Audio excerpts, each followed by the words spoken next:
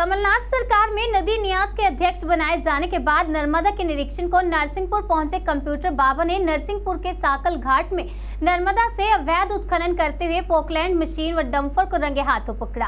हालांकि खनन mafia dumper सहित भागने में कामयाब हो गए। कंप्यूटर बाबा ने कहा कि कमलनाथ सरकार की यही मंशा है कि नर्मदा में किसी भी प्रकार से उसी के तहत नरसिंहपुर जिला के सांकल घाट पहुंचे। वहां पोलैंड मशीन से खनन हो रहा था, जिसे हमने बेलखेड़ा थाना फोन करके पकड़वाया था और एसडीएम जबलपुर माइनिंग अधिकारी ने आकर तत्काल कार्रवाई की। वहीं शिवराज सरकार पर तंज कसते हुए कहा कि नर्मदा सेवा यात्रा के दौरान 6 करोड़ पौधारोपण के दावे खोखले हैं। 600 पौधे भी नहीं रोपे गए थे, इसलिए हम दोनों पलों को लेकर चल रहे हैं। हम पौधे लगाने की जगह भी देख रहे हैं और पौधा लगाने की तैयारी भी कर रहे हैं। साथ ही नर्मदा में अवैध खनन भी रोक रहे हैं और शिवराज सरकार के समय जो भ्रष्टाचार हुआ उन सबको जेल में डालने का काम करेंगे।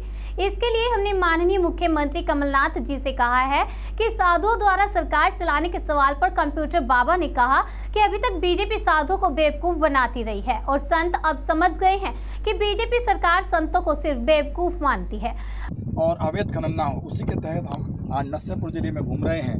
देखा कि आज नरसिंहपुर जिले में साकल घाट में जब हम उतरे, सारे अधिकारी हमारे साथ थे, तो दूसरी ओर जबलपुर की तरफ जो है वो एक पोकलैंड और डंपर हमने देखा चलते। तुरंत हम नाव में बैठ करके और इस तरफ आ रहे थे जबलपुर की सीमा में, और फ़ोन कर दिया तहसील शाहपुरा थाना बेलखेड़ा में कि तत्काल जो है कार्रवाई के लिए पहुँचें। माइनिंग अधिकारी पहुँचे और सारे लोग वहाँ से भी उन्होंने चल दिया। मेरे ख्याल से 30 मिनट में वो लोग पहुँच गए। हम यहाँ से नाव से जैसे हम उस पार जा रहे थे कि पोकलैंड मशीन तो नहीं जा पाई, वहीं खड़ी रही।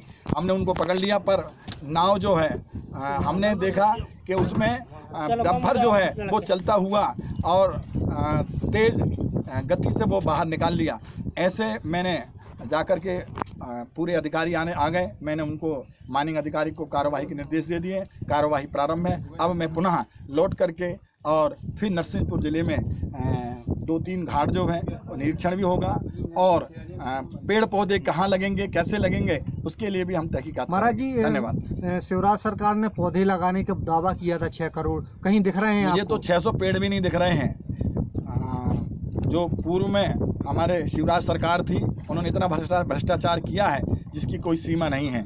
इसलिए हम माननीय मुख्यमंत्री कमलनाथ जी से कहेंगे कि इसकी जांच कराएं और इनसे पेड़ गिनवाएं, शिवराज से के पेड़ कितने लगाए हैं। भ्रष्टाचार करने वाले व्यक्ति को, कोई भी हो, जिन्होंने नर्मदा पर छल किया है, ऐसे को छोड़ा ना जाए। धन्यवाद।